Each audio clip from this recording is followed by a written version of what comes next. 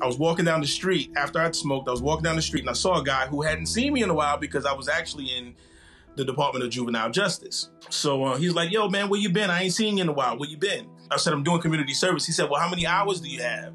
And I said, 80. And in my mind, the word 80 just kept echoing over and over. It was 80, 80, 80, 80, 80, 80, 80, 80, just 80, 80, 80, 80, 80, 80, 80.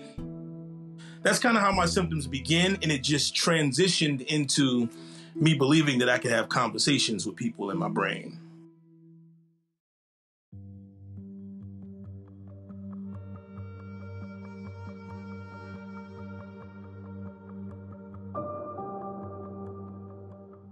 At the age of 16, I had just turned 16.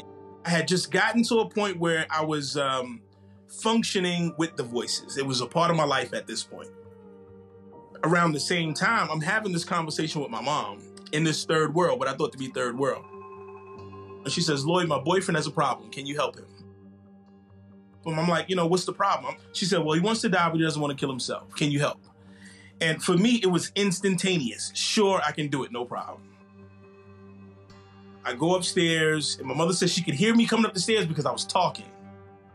At this time, even though I had the holster on my hip, I did have the firearm in my back pocket. I walk into her room. I go over to talk to her. She was sitting on her bed at the head of the bed, and her boyfriend was at the foot of the bed brushing his hair.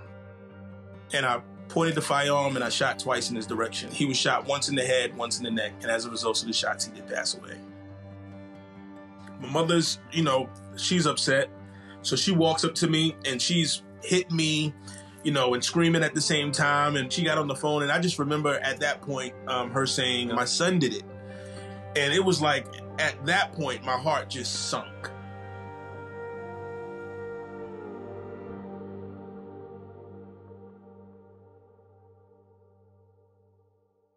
It's one of the harder things to live with these days. I have a 8-year-old daughter. And she is the absolute best thing that's ever happened to me. I share my story as much as I do because if I can help someone keep their daughter, their father, their son, if I can help that, then I feel like I owe that to my community at this point. I owe that. Shortly after, same night I was incarcerated, I spent the next 3 months in lockup. Lockup is seclusion, 23 hours a day lockup, 1 hour out a day in shackles and handcuffs to clean your room, make a phone call, and take a shower. Here I am in lockup, and the voices for me are louder than they've ever been. Now, there was this one correctional officer, she would come by and she would talk to me, and she wouldn't talk to me, she would listen to all of this stuff I had to say.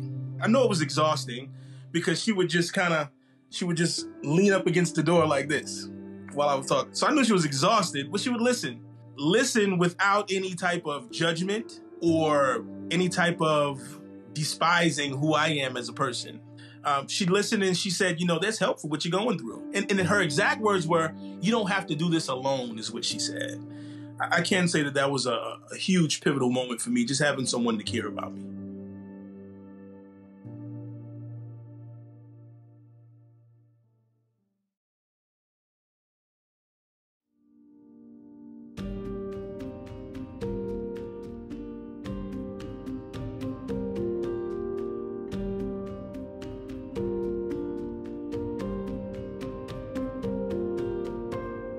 So back in 2004, I became a certified peer support specialist, and I worked for the South Carolina Department of Mental Health for 14 and a half years in doing so as well. And in doing peer support is meeting with people one-on-one, meeting with people in group settings, meeting with people in their families, meeting with people in their psychiatrists or psychologists.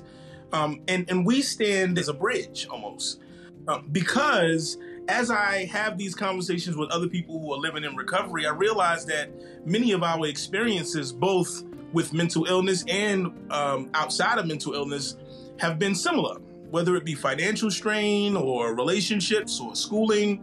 It's similar, so we can connect in a very different way.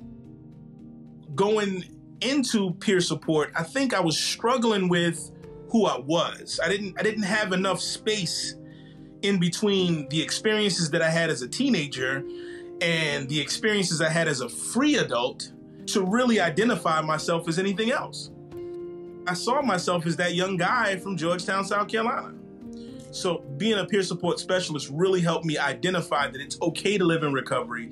It's okay to take care of myself the way I need to, and to be that as I am moving around. So I can live in recovery, and just that alone, I'm not even talking about opening my mouth, just living in recovery alone was inspiring other people who were living in recovery.